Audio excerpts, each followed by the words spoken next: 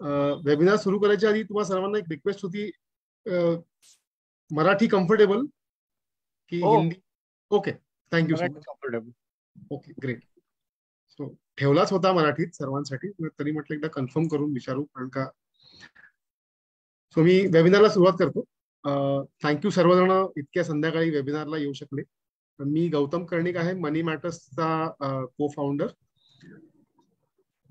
विषय अक्षय तृतीया. मला माहिती आहे की पुढच्या आठवड्यात आहे 3 तारखेला. आम्ही म्हटलं सर हा एक खूप मोठा आणि महत्वाचा एक दिवस आहे सर्वांसाठी. त्या दिवशी सर्वच जण काही ना काहीतरी नवीन गोष्ट घेतात किंवा काहीतरी नवीन सुरुवात करण्याचा प्रयास असतो. आम्ही मनी मॅटर्स मध्ये गेले 16 वर्षापासून लोकांचं फायनान्शियल प्लॅनिंग आणि इन्व्हेस्टिंग करून घेतोय. तर आम्हाला माहिती आहे की लोकांच्या मनात कुठलाही फायनान्शियल गोल असेल तर तो एका चांगल्या दिवशी सुरुवात केलं तर तो आपण चांगल्या पद्धतीने अचीव्ह करू शकतो. या उद्देशाने म्हटलं त्याच्या आधी एक वेबिनार करूया, जेणेकरून आम्हा सर्वांशी एक संवाद साधता येईल. त्यामुळे हा एक प्रयत्न. म्हटल्याप्रमाणे की तुम्हाला कुठलाही फायनान्शियल गोल, म्हणजे कुठली अशी गोष्ट जी तुम्हाला पुढच्या 5, 7, 10 वर्षात अचीव्ह करायची किंवा काही करायची असेल, तर आमचं फार क्लिअर म्हणणं आहे आणि क्लिअर मत आहे की तुम्हाला गुंतवणूक किंवा इन्व्हेस्टमेंट करणं गरजेचं आहे.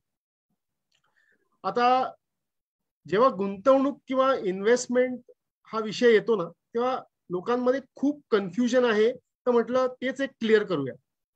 तो व्हॉट इज इन्व्हेस्टमेंट, म्हणजे गुंतवणूक म्हणजे काय. आमच्या भाषेत गुंतवणूक म्हणजे अशी गोष्ट की युअर मनी, तुमचा पैसा ह्यांनी तुमच्यासाठी मेहनत केली पाहिजे आणि तुमच्यासाठी रिटर्न जनरेट केली पाहिजे. Your money should work for you harder, like you work to generate income for your self. म्हणजे काय, तर ह्याला जरा क्वांटिफाय करणं किंवा ह्याला आकड्यात आणणं गरजेचं. तर आमचं सिंपल म्हणणं असं आहे की तुमची जी काही गुंतवणूक आहे, तुम्ही जिथे कुठे करणार आहात किंवा करण्याचा प्लॅन करता आहात, दॅट शुड बीट इन्फ्लेशन. म्हणजे आपली जी महागाई चालू आहे त्याला ते बीट करणं फार महत्वाचं आहे. तुम्ही जर स्क्रीनवर पाहत असाल, हा आता आरबीआयनी गेल्या वर्षीचा आकडा समोर ठेवलाय. साधारणतः त्यांचं म्हणणं असं आहे की रिटेल इन्फ्लेशनचा आकडा हा किंवा महागाईचा आकडा हा 6.01% आहे. जर आपण प्रॅक्टिकली बघायला गेलात तर तो जास्तीच असेल, पण आपण सध्या आरबीआयच्या या आकड्यावर जाऊया. आपण त्याला तो 0.1% बाजूला ठेवू, आपण 6% पकडूया. तर मग गुंतवणूक अशी असावी की जी तुम्हाला ऍटलिस्ट 6% तरी, त्याच्याहून जास्त रिटर्न जर तुम्हाला मिळाले तरच तुम्हाला त्याचा उपयोग किंवा फायदा होणार. एक सोपं उदाहरण देऊन तुम्हाला मी सांगतो. मला माहिती आहे तुम्हाला सर्वांना हे प्रॉब्ली माहिती असेल, पण ज्यांना माहित नसेल त्यांना जरा सिम्प्लिफाय करतो की समजा तुमच्याकडे आज तुमच्याकडे 1 लाख रुपये आहेत आणि तुम्हाला कुठली तरी एक गोष्ट आहे जी विकत घ्यायची, त्याची आज किंमत 1 लाख रुपये. आता 6% इन्फ्लेशन म्हणजे तीच गोष्ट जर तुम्हाला पुढच्या वर्षी घ्यायची असेल तर ती गोष्ट घेण्यासाठी तुम्हाला 1,06,000, म्हणजे तुम्हाला 6,000 एक्स्ट्रा तुमच्या खिशातनं मोजावे लागतील. तर टिपिकली लोक जेव्हा गुंतवणुकीचा विचार करतात किंवा कुठेही काही करायचा विचार करतात, टिपिकली अक्षय तृतीयाच्या अँगलनी, तर ते एफडी किंवा गोल्ड या गोष्टीकडे फार फार वळतात. त्याच्याबद्दल माझं काही नेगेटिव्ह म्हणणं नाही, पण आपण जर एफडीचे रेट पाहिलेत, आपण एकदम 5 वर्षाचे एफडी जरी पाहिलात, मी हे एसबीआय कुठल्याही पीएसयू बँकेचे एफडीचे रेट पाहून तुमच्या समोर हे मांडलेत, तर ते साधारणतः 5.5% आहेत. आणि जर आपण सिनियर सिटीजन नसाल असला तरच आपल्याला 6.3% हा रेट 5 वर्षाच्या एफडी साठी मिळेल. आता हे झालं प्री टॅक्स. म्हणजे ह्याच्यावर जर आपण टॅक्सेशन वगैरे पकडलं तर जो 6%चा आकडा आरबीआयनी छापलाय, आपले ऍक्च्युअल रिटर्न्स तर डेफिनेटली त्याच्या खालतीच जाणार आहे. बरं, आमचं असं म्हणणं नाही की एफडी करू नये. आमचं एवढंच म्हणणं आहे की एफडी करायची असेल तर तुम्हाला जेवढा इमर्जन्सी किंवा अचानक लागणारे पैसे असतील तेवढ्याची एफडी तुमची सफिशियंट आहे, तेवढीच एफडी करा. आता गोल्ड, सोनं, सोन्याबद्दलचं आमचं ऍज मनी मॅटर्स म्हणणं एवढंच आहे की डेफिनेटली सोनं घ्या, काहीच प्रॉब्लेम नाही. पण सोनं घ्यायचं असेल तर प्लीज ऑर्नामेंट्स किंवा दागिने करू नका. कारण का एक मित्र मला मस्करीत बोलला होता की अरे दागिने करणं म्हणजे आपण खरं सोनाराला कमवून देतो. सो तुम्हाला ऍक्च्युली जर गुंतवणूक करायची असेल सोन्यात, तर ती माझ्या हिशोबाने तुम्हाला टोटल जी इन्व्हेस्टमेंट करणं असेल त्यात मॅक्सिमम 10 ते 15% असावी. आणि ती तुम्ही गोल्ड कॉइन किंवा गोल्ड बार्स इथपर्यंत मर्यादित ठेवली तर ती तुमच्यासाठी चांगली. बरं, तर मग गुंतवणूक चांगल्या पद्धतीने करायची असेल तर ती कशी? मी जास्त वेळ घेणार नाही. मी तुम्हाला सर्वांना, आम्ही वेबिनार जेव्हा म्हटला तेव्हा आम्ही सर्वांना हे क्लिअर केलं की हा 20 मिनिटाचा असणार आहे. त्यामुळे मी इमिजिएटली सब्जेक्टमध्येच घुसलोय आणि तुम्हा सर्वांना मी हे पूर्ण माहिती 20 मिनिटात देईन. तुमचे काहीही जे काही प्रश्न असतील त्याबद्दल तुम्ही आपण शेवटी एकदम निवांत ते डिस्कस करूया, काहीच प्रॉब्लेम. सो इन्व्हेस्टमेंट अशी असावी की जी तुम्हाला रिटर्न्स देईल, इन्फ्लेशन प्रूफ किंवा महागाईला बीट करेल असे. एफडी आणि गोल्ड बद्दल तर आपण बघितलं की किती आणि कशी असावी. आमचं इन्व्हेस्टमेंट मग कुठे करण्यासाठी the best option which is आमच्या हिशोबाने ऍट मनी मॅटर्स, मला अजूनही वाटतं की भारतात एस्पेशली महाराष्ट्रात मी पाहिलंय की खूप अंडर रेटेड आहे. म्हणजे खूप लोकांच्या मनात खूप कन्फ्युजन आहे आणि अजूनही त्या गोष्टीकडे फार सिरियसली पाहिलं जात नाही.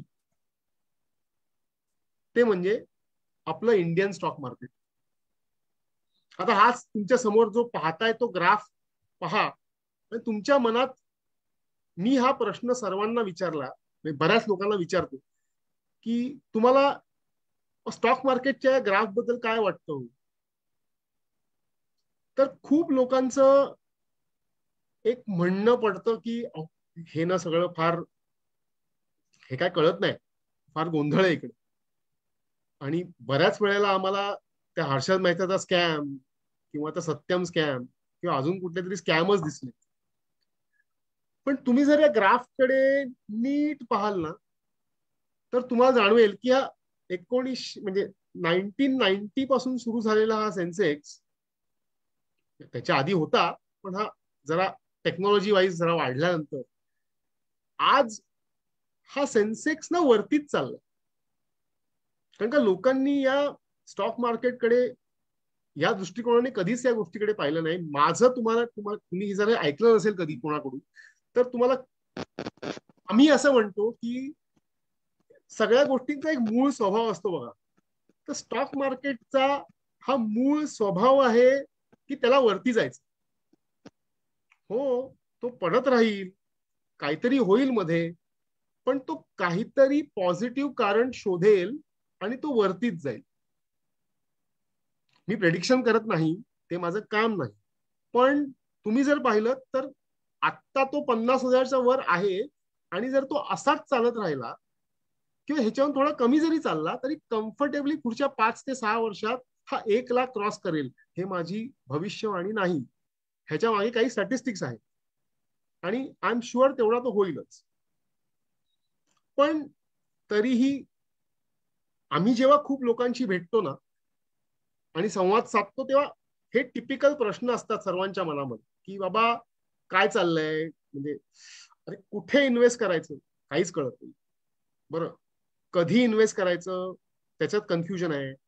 कुठल्या कंपन्यांमध्ये इन्व्हेस्ट करायचं, अशी कुठली कंपनी आहे रे जी चांगली डिव्हिडंड देईल, किंवा अशा बऱ्याच गोष्टींच्या कन्फ्युजनमुळे बरेच लोक हे स्टॉक मार्केट पासून थोडे दूर आहेत किंवा फार काही सिरियसली या गोष्टीकडे घेत नाही.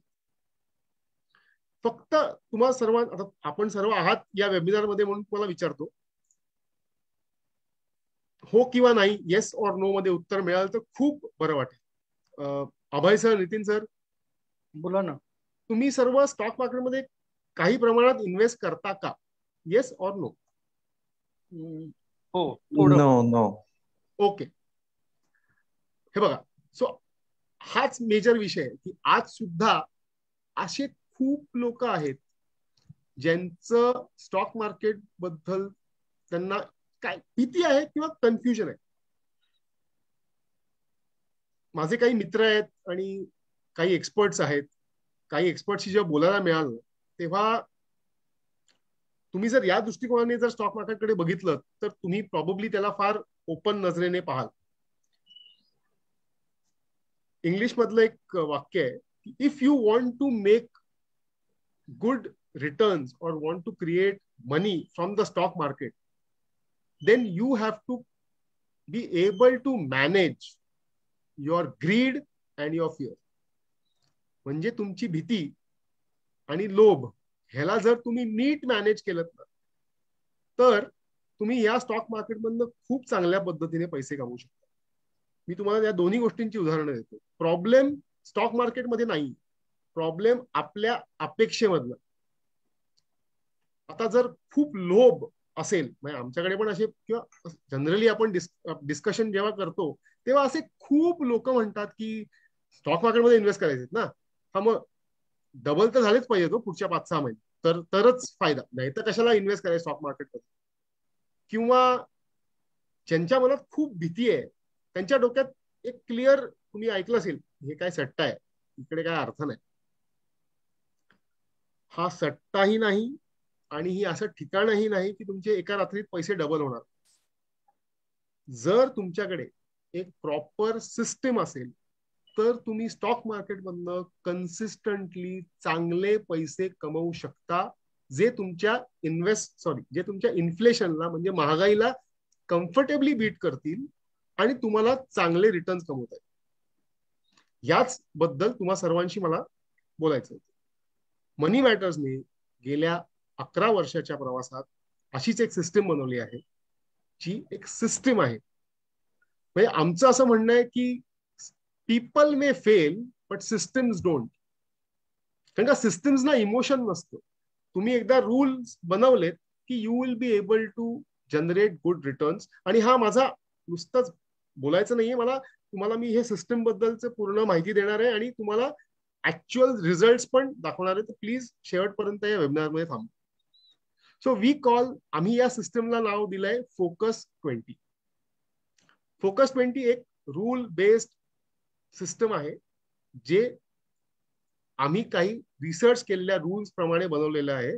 आणि ते स्टॉक मार्केटमध्ये आम्ही जेव्हा लावतो तेव्हा त्यातनं आम्हाला चांगले रिझल्ट आलेत. ह्या रूल बेस्ड इन्व्हेस्टिंग सिस्टमचे 3 मेजर पाया और पिलर्स आहेत, जे मागचे आपण प्रश्न बघितले ना त्या सगळ्यांची उत्तरं इथे आहेत. सो आम्ही एक सॉफ्टवेअर किंवा अल्गोरिथम बनवलं.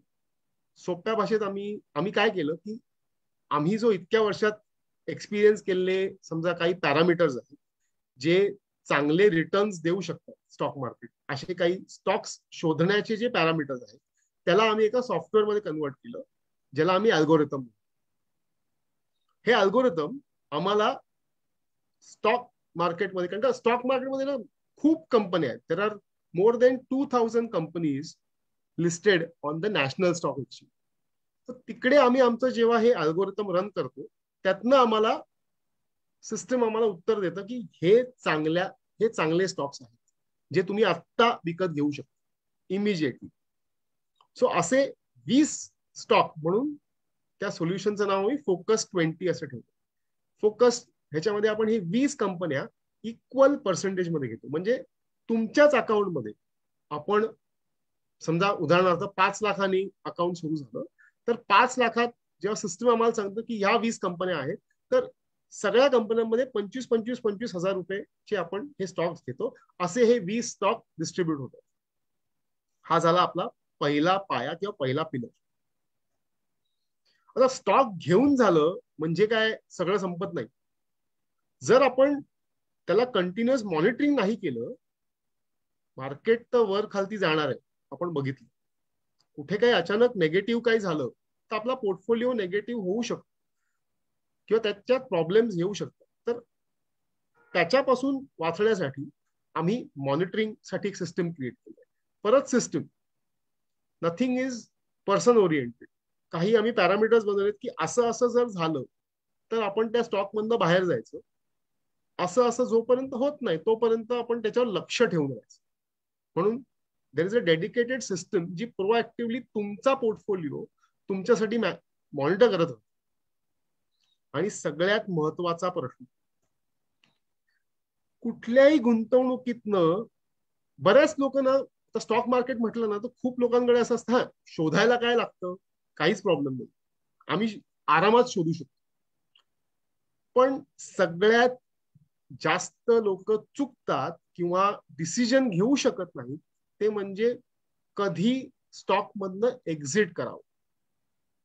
तर आम्ही त्यासाठी सुद्धा एक सिस्टम ठेवली आहे, जी म्हणजे जे तुम्हाला मी उदाहरणाने समजवतो की समजा मी 100 रुपयांनी एक स्टॉक विकत घेतला, तो जर वरती जात असेल, समजा तो 120 रुपये गेला, तर एक स्टॉप लॉस आपण त्याच्यावर ठेवतो 105 रुपयाचा.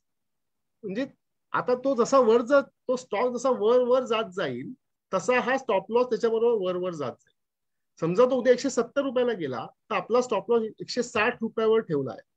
उद्या जर मार्केट किंवा तो स्टॉक काही कारणानिमित्त खालती यायला लागला तर आपण 160ला एक्झिट करू. म्हणजे आपण 100 रुपयाला एंट्री केली, आपण 100 रुपयाचा शेअर बाय केलाय, स्टॉक बाय केलाय, तो 170 गेला भले, बरोबर आहे, पण तो जर तो खालती आला आणि त्याच्या एका लेवलला त्यांनी क्रॉस केलं नेगेटिव्ह साईडला, तर आपण 160ला बाहेर पडू. म्हणजे आपण जो प्रवास आहे तो 100 ते 160, 60 रुपयाचा प्रवास आपण या स्टॉक मध्ये केला. या पद्धतीने आपण स्टॉक्सना ते जोपर्यंत तुम्हाला रिटर्न्स किंवा ग्रोथ देतायत तोपर्यंत त्याच्यामध्ये गुंतवणूक करत राहणार आहोत. आणि ज्या मोमेंटला आपल्याला त्याच्यामध्ये एक्झिट मिळेल आपण त्याच्यातनं एक्झिट होऊ विदाउट एनी इमोशन्स, परत सिस्टीम रन करू, परत नवीन स्टॉक मिळेल, परत हे सगळं, ही सगळी प्रोसेस ही तुमच्या अकाउंटमध्ये होणार. सो हे ते प्रोसेसची समरी. तिथे आम्ही we bye right, we monitor the stocks and we exit so that we R able to shade the losers. म्हणजे ज्यांनी कमवून दिले त्यातनं आपण निघून जाऊ, नवीन चांगले कंपन्या, फ्रेश स्टॉक्स आपण ऍड करू. आता थेअरी झाली, ऍक्च्युअल रिझल्ट पाहू. आम्ही गेले 5 वर्षापासून क्लायंट्सच्या अकाउंटमध्ये रन करतो. खूप लोक आम्हाला म्हणायची, अरे तुमचं एक अकाउंट दाखवा ना, पण आता क्लायंटचे पैसे आम्ही कोणाला दाखवू शकत नाही. म्हणून गेल्या वर्षी 2020 मध्ये दिवाळीला जो मुहूर्त ट्रेडिंग असतो त्या दिवशी आम्ही माझ्या पार्टनरच्या आईच्या अकाउंटमध्ये 3 लाख रुपयाची गुंतवणूक केली. आणि आम्ही म्हटलं चला आपण आपली सिस्टम, कोणीही विचारलं की अरे तुम्ही एक प्रूफ दाखवा ना काय केलंय, तर हे प्रूफ, तर काय अचीव्ह केलं आतापर्यंत.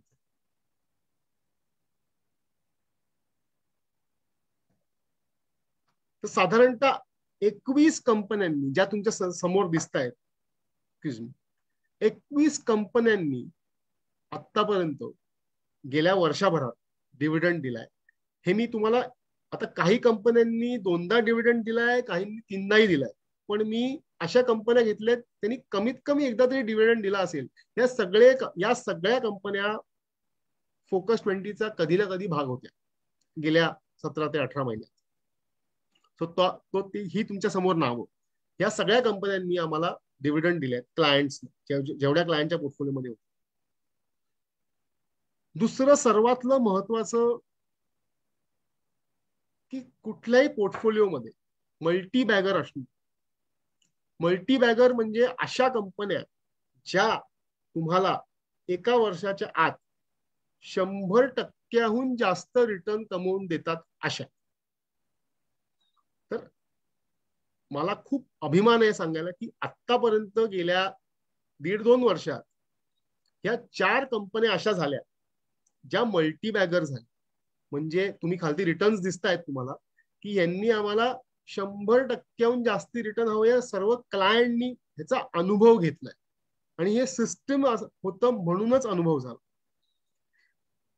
ह्यावर तुम्हाला मी एक छोटासा किस्सा सांगतो. खूप लोकांना हे मल्टीबॅगर चा अनुभव का होत नाही. बऱ्याच वेळेला असं होतं की खूप लोक चांगली कंपनी आयडेंटिफाय पण करतात, समजा ती 100 रुपयाला आयडेंटिफाय झाली, ती तुम्ही विकतही घेतली. तुमच्या डोक्यात एक टार्गेट असतं की अरे ही जर 120 झाली ना किंवा 20% रिटर्न मिळाले तर आपण यातनं एक्झिट होऊ.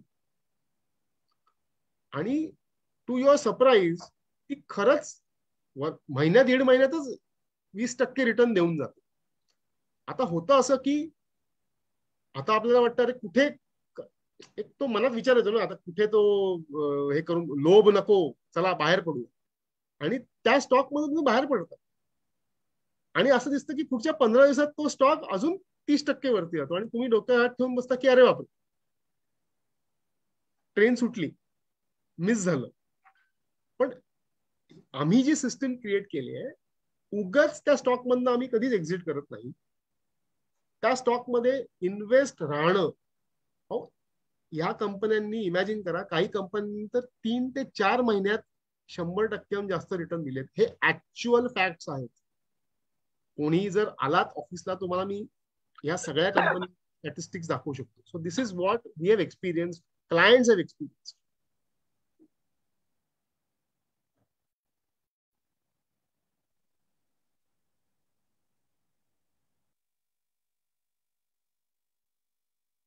सो गेल्या वर्षी जेव्हा आम्ही हा रिपोर्ट क्लायंटशी शेअर केला, गेल्या वर्षीच्या म्हणजे आता झालेल्या दिवाळीच्या मुहूर्त ट्रेडिंगच्या वेळेला ते 3 लाखाचं अकाउंट जे तुम्हाला मी आधी दाखवलं होतं ते त्यावेळेस झालं होतं 4,28,000.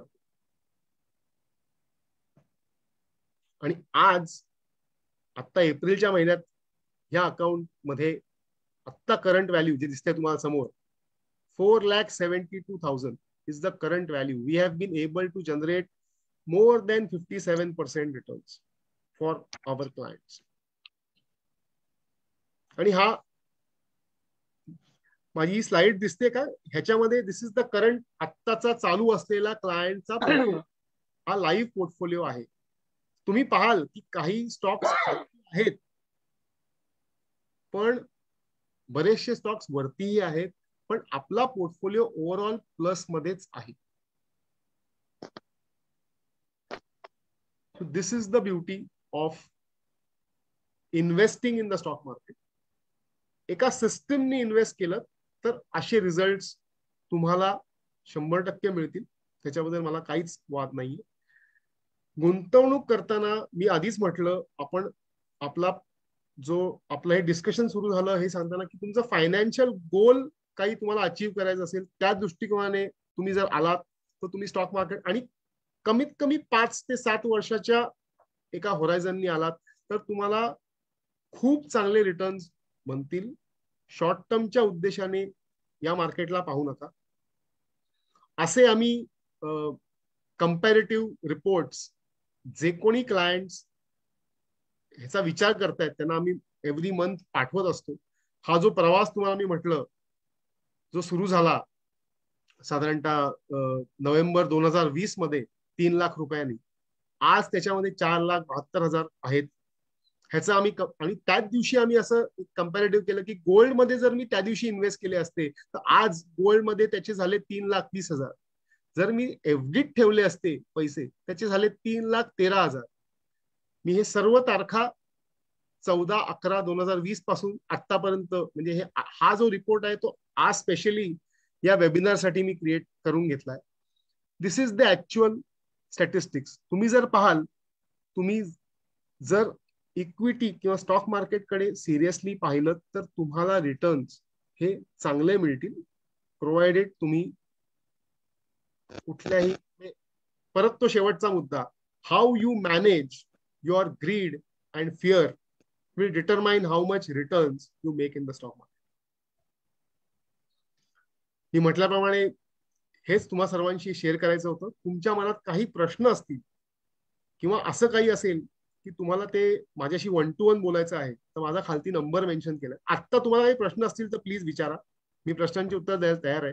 आणि जर असे काही प्रश्न असतील की तुम्हाला स्वतः माझ्याशी 1 to 1 फोन कॉलवरच डिस्कस करायचं असेल तर प्लीज मला चॅट बॉक्समध्ये प्लीज कॉल मी असं जर टाईप केलं तर मी तुम्हाला आफ्टर द वेबिनार फोन करतो. किंवा तुमचे प्रश्न असतील तर प्लीज मला, I will be glad to take your questions.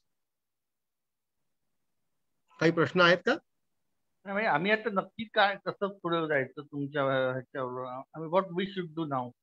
Nitin sir, so मी तुमच्याशी समोर सिस्टम ठेवली दाखवली आहे. जर ती बरोबर. तुम्हाला करायची असेल तर तुम्हाला माय team will get in touch with you.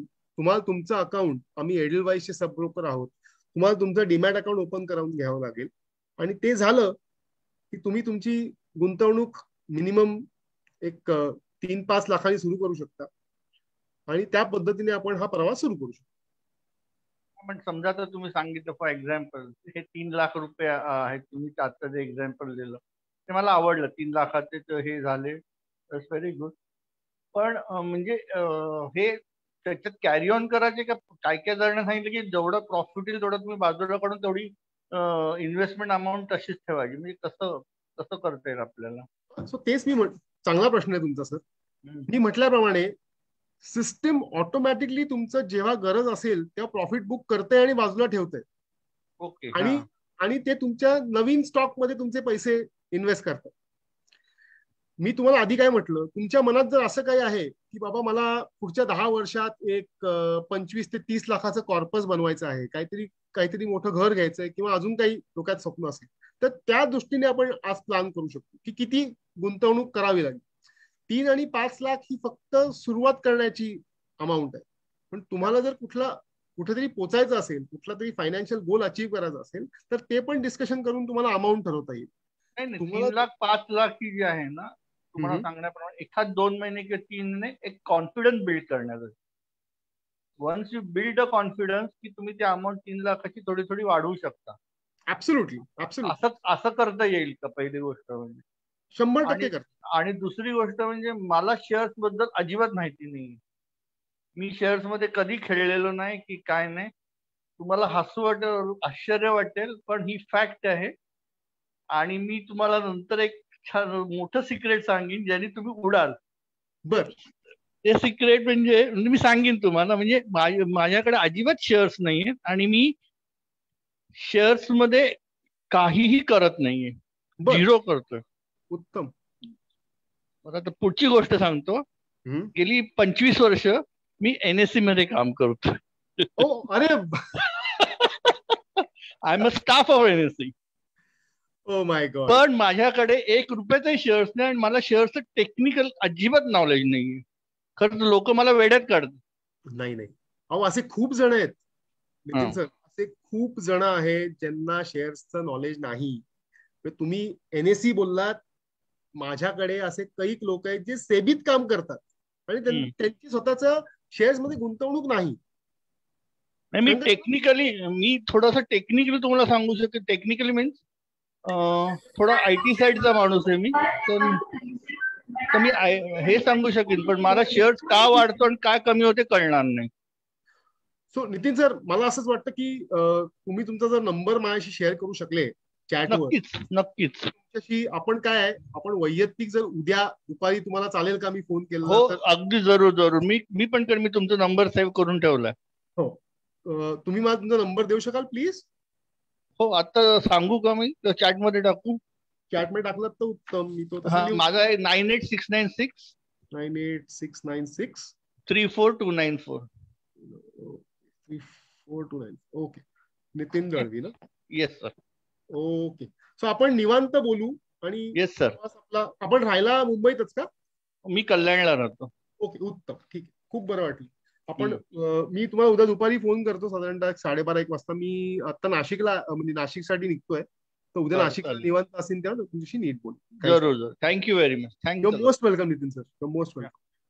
अजून कोणाला काही, सचिन सर, अजून कोणाला काही प्रश्न? माझा नंबर स्क्रीनवर आहे. कोणाला अजून असं वाटतंय की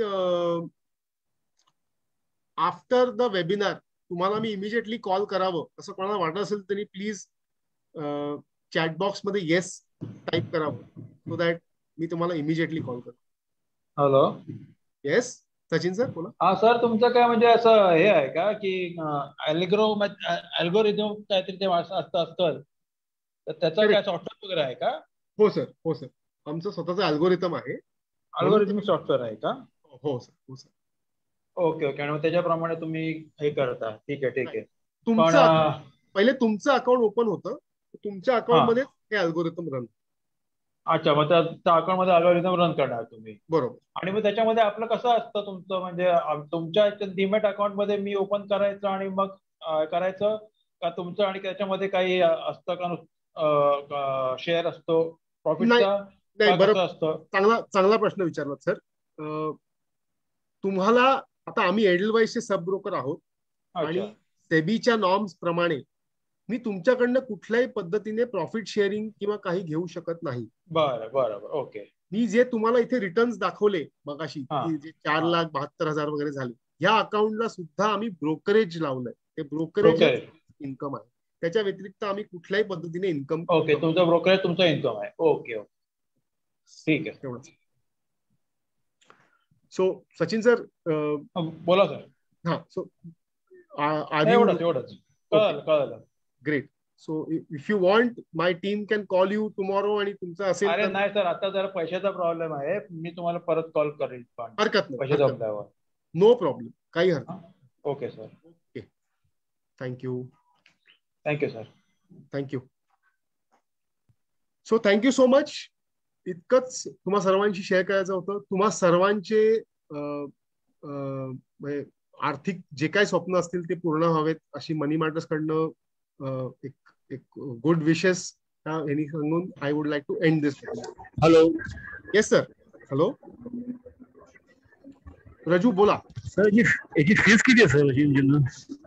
सॉफ्टवेअरची काय, सॉफ्टवेअरची प्राइस म्हणजे फीस काय? तर आम्ही कुठलीही सॉफ्टवेअरची फीज लावत नाही. आमची अपेक्षा एवढीच आहे that you have to open a account with us in एडलवाईज. तुमचं डीमॅट अकाउंट ओपन करायचंय आणि तुमच्या अकाउंट मध्ये हे इन्व्हेस्टमेंट करून घ्यायचं. म्हणजे फीज काहीच नाही? There is no fee. अच्छा. There is, thank you sir. Thank you. या, काही हिडन चार्जेस नाहीयेत. तुमचे काही अजून प्रश्न असतील तर माझी टीम तुम्हाला उद्या फोन करेल. असेल तर तुम्ही सांगा. आपण राहायला कुठे सर? सर मी घाटकोपर जातो. Okay, great. सो ठीक आहे सर. फोन कराल की मग नंबर मी करू शकतो? तो तुमचा नंबर मला देऊ शकला तर मी तुम्हाला उद्या टीमला सांगतो फोन करा. 9324 9324 111 ओके 739. हो. आणि आपलं नाव काय बोलला? Rajiv Gaikwad. Rajuji. Okay sir, thank you. Thank you. Okay, thank you so much. Have a nice day, everybody. खूप बरं वाटलं. Thanks a lot. Yeah. Thank you so much. Bye. Bye bye, sir.